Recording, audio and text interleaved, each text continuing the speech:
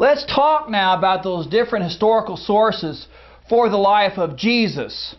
Now, these historical sources for the life of Jesus can be divided into three main categories. Now, first off, you have the Gospels, and this is what everybody thinks about when we're talking about the life of Jesus. So we've got the Gospels here, that is Matthew, Mark, Luke, and John. The next type of historical source for the life of Jesus are the New Testament epistles. Now, we're going to talk more about this in a minute, but these are basically the letters of Paul, James, John, Peter, the New Testament epistles, that is, the epistles outside of the Gospels. These are different sources, as I've said before.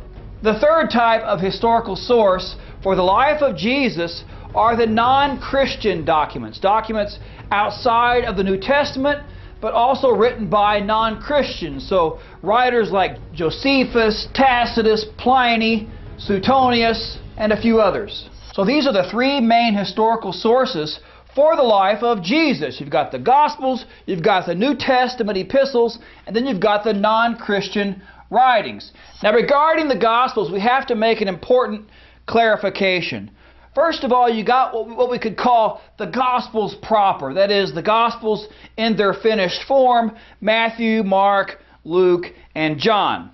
But what you also need to know is that most scholars today think that the Gospel writers used sources. They had access to sources when they wrote their own Gospels. This comes from a certain internal analysis of the Gospels. When you look at all the texts and you lay them out side by side, you can see certain commonalities and differences which indicate that they had different sources.